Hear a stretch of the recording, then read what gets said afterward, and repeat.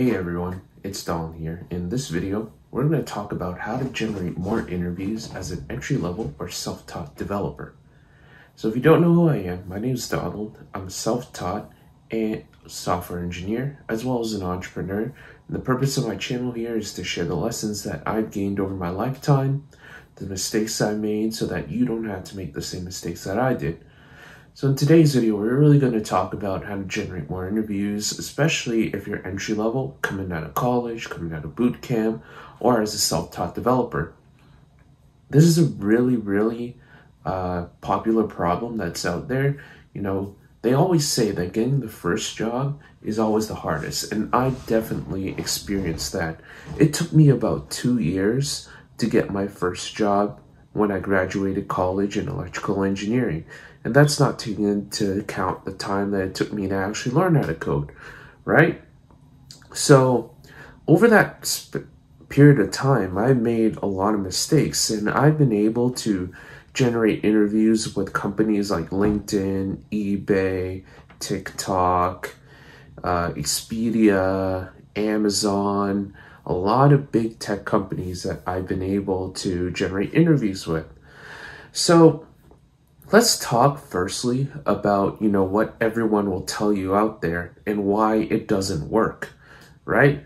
So everyone, if you look on YouTube, if you search around, you'll see that everybody's telling you how to generate more interviews as a self-taught developer, how your portfolio is really important, you need to build projects, contribute to open source, upload to your GitHub, stuff like that. Now, while that kind of thing can work, it doesn't really separate yourself as a self-taught developer, as an entry-level developer, right? I'm all about getting an edge here. So how do you get that edge? How do you make it such that you're gaining more interviews as an entry-level developer? Well, it really comes down to building a brand. Now, why is building a brand important? Well, before we get to that, let's give you a little bit of a story on my background, because I feel that it's going to be a really important thing because I see a lot of parallels to it, right? How, software and entry-level development is really competitive, and how, it's really hard to break in and get your first client, right? So a little bit about me. In the past, I owned a digital marketing agency. This was around 2017, 2018 or so, right? During this time, there was an influencer called Tai Lopez. I'm sure you've seen his ads if you have any experience going around YouTube, but he spent a lot of money on the Here in My Garage ad, and he was promoting this one program called Social Media Marketing Agency, shortened to SMMA, right? So what Social Media Marketing Agency is you go to business owners and you sell them Facebook ads so they can get more business. Every business needs new customers, but because it was so competitive, what I found was when I was running my digital marketing agency, I really struggled. It was really hard to come by clients. I really had to undersell myself, and it just wasn't a nice time. But what I noticed is there were people who were doing really well, even though they were in the same industry. So I couldn't figure it out at that time because I was very narrow-minded, and I hope you guys aren't narrow-minded and you guys are open to new things, because I do believe that's the key to being successful in this life. But, I was analyzing, why are these guys successful when I'm not? So let's talk about what I was doing that they weren't doing, or rather, what I wasn't doing that they were doing, right? So I would focus about 80% of my time on outreach. So what outreach was reaching out to clients, pitching them on your services. I'd spend about 90 or 95% of my time doing that, right? But how about the people that got results? How about the people that, despite the competitive space, they're still able to get results? What did they do differently? What they did differently was they built a brand, right? So what they would do is they post on Facebook. They would, create these valuable posts that said, 5 mistakes that realtors make that's costing them money with their Facebook ads, right? And they, write a long post about it. And, over time, what they found was they were getting results, that people were starting to trust them. And I think this is a really important thing when it comes to development as well. Because when you're an entry-level developer, when you're a self-taught developer, you have no experience. You have nothing to back yourself out or back yourself up. So while you can create projects to build trust, you need to also do other ways to display your knowledge, right? And you do this by building a brand, posting valuable content, right?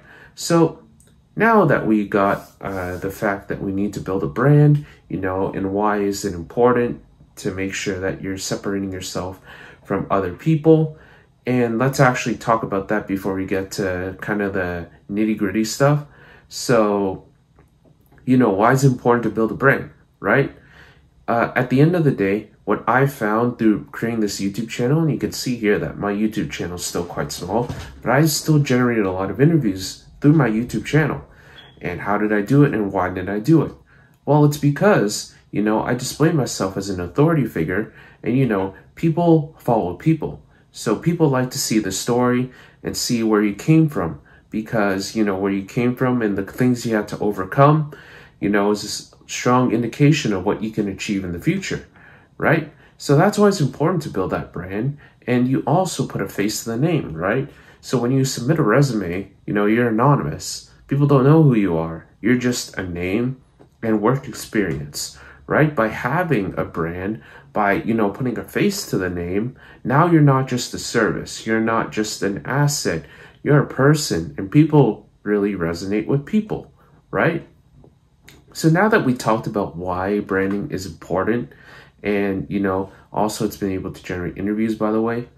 So it does get results. So anyway, what you want to do, so you might be asking yourself the question, well, what are some ways to build a brand, right? So one of the ways, obviously, my bias is making YouTube videos. I watch a lot of YouTube, I watch a lot of videos, so obviously I'm going to make content to support the platform, right? So let's talk a little bit about some methods you could use to make YouTube videos, right? So some common ways that I've done in the past. One, lead code problems, right? So you could solve these lead code problems. And this is actually how I started my channel, is I started with solving lead code problems, right? Solve those lead code problems, explain yourself, explaining, the logic behind it, the runtime complexity, the space complexity.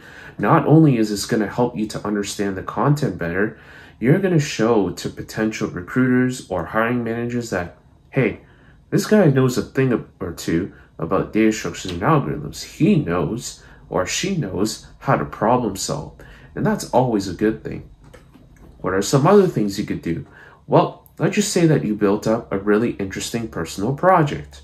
What you could do is you could showcase that project and, make a tutorial on how to build it, and then, explain everything. And what this is going to do for you, along with the lead code problems, is going to show to interviews that you know what you're doing, right?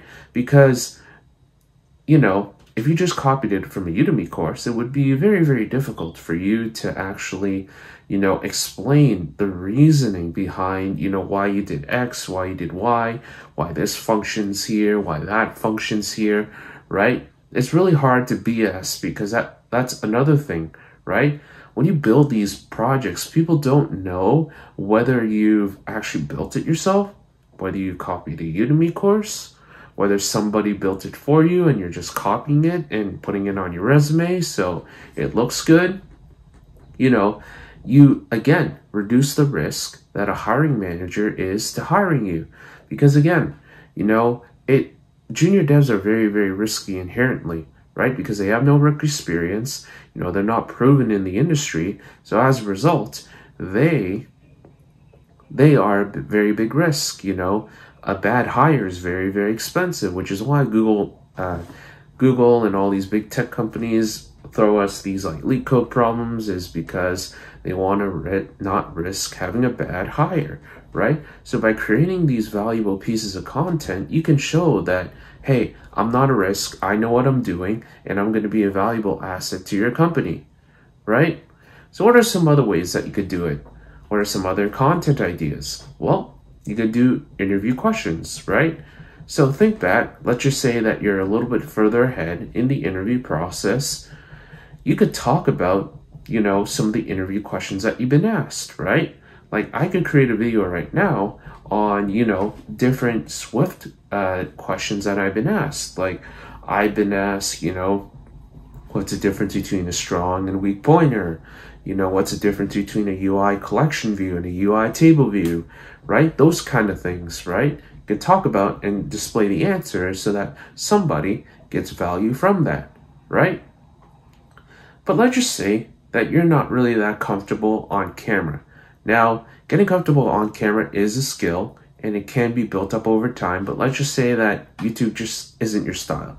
What are some other things you could do? Well, you could start by writing Medium articles. So you could write Medium articles on exactly the same content, right? Top 5 Swift questions that companies are asking in 2022, right? You can write other things like my interview experience with X company, right? Because ultimately, when somebody has an interview with a certain company, they're going to look online, they're going to see what questions they've been asked. So that's where you come in and you provide value with the Medium articles, right? And then also a third method that I've done before is just posting on your social feeds on some of the insights that you have, some valuable posts like I talked about before, or you could easily just talk about, stuff that's interesting to you in the industry, show that you have passion. So for example, WWDC has just concluded at Apple where they display, the new MacBooks and the new Mac OS and the iPad OS and all the new features. And they also have a developer section where they talk about all the new features that have come out. So for example, this year, they really talked about, improvements to async await, right? So that's something you could talk about in your LinkedIn posts, right? So that's good and all, but what if you're faced with the scenario that, you ask yourself like, that sounds good, but I just feel like I have nothing to offer to, my audience. I feel like I'm not good enough. Now, I get where you're coming from because I felt this way really early on as well, right? So what can you do in this particular scenario? Well, you had to consider that you are valuable. You are in a place that you're just one step ahead of somebody, right? You don't have to be a FANG engineer. You don't have to, have passed these ridiculously hard leak code interviews in order to, create content. It could be as simple as, I took this Udemy course and, I didn't get value from it. So here are the things that you should look out for in finding a Udemy course or finding a YouTube tutorial to avoid, right? That's going to be valuable for somebody, especially somebody who's trying to get into development and, wants to pick a Udemy course or YouTube tutorial. You can talk about that kind of thing and you provide value to them, right? And you're also building out this asset, that you can show to employers like, hey, look, I have a YouTube channel here. I have a bunch of Medium articles. I clearly know what I'm doing. That's why you should hire me, right? And it's just like something that, employers are going to do their due diligence. They're going to look you up. They're going to see what's out there. And when they see that you know what you're doing, that's going to play into your favor, right? Now, let's talk about the mindset thing back there and how you feel. Some people feel like they're not that far ahead.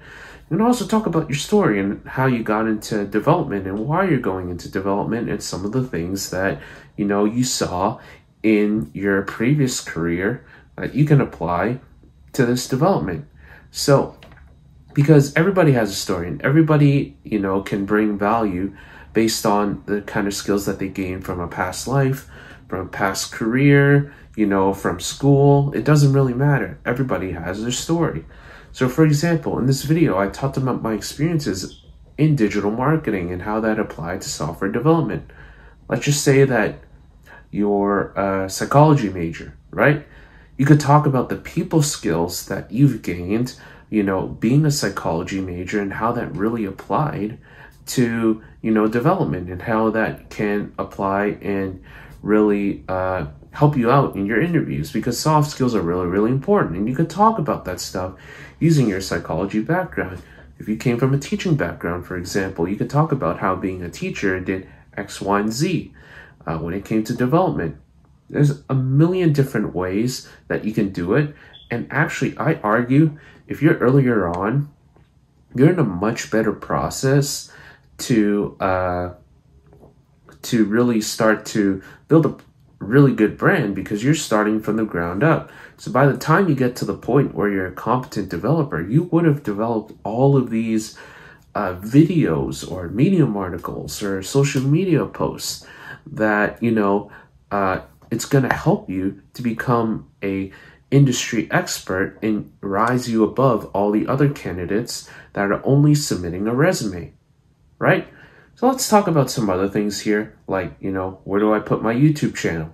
Well, for me, I put it on my LinkedIn, and I put it as a bit.ly link on my resume, so that I'm not only getting subscribers so I can monetize my content later on, which is an added bonus of building a brand as well, as you're developing a second source of income, but I'm also positioning myself as an industry expert in my particular space, right? So now that you guys know why you should build a brand, how it's going to get you more interviews and how it's helped me get more interviews, I encourage you to go ahead and take action on it and create your first video. Create a video on your story, create a video on a lead code problem that you're solving. Make sure you guys take action, as this is going to help you gain that forward momentum to help you guys get your first job. So if that video was helpful, don't forget to like, comment, and subscribe. And I'm recording this on a different iPhone today, so let me know how the audio quality is, how the video quality is, and I'll see you next time.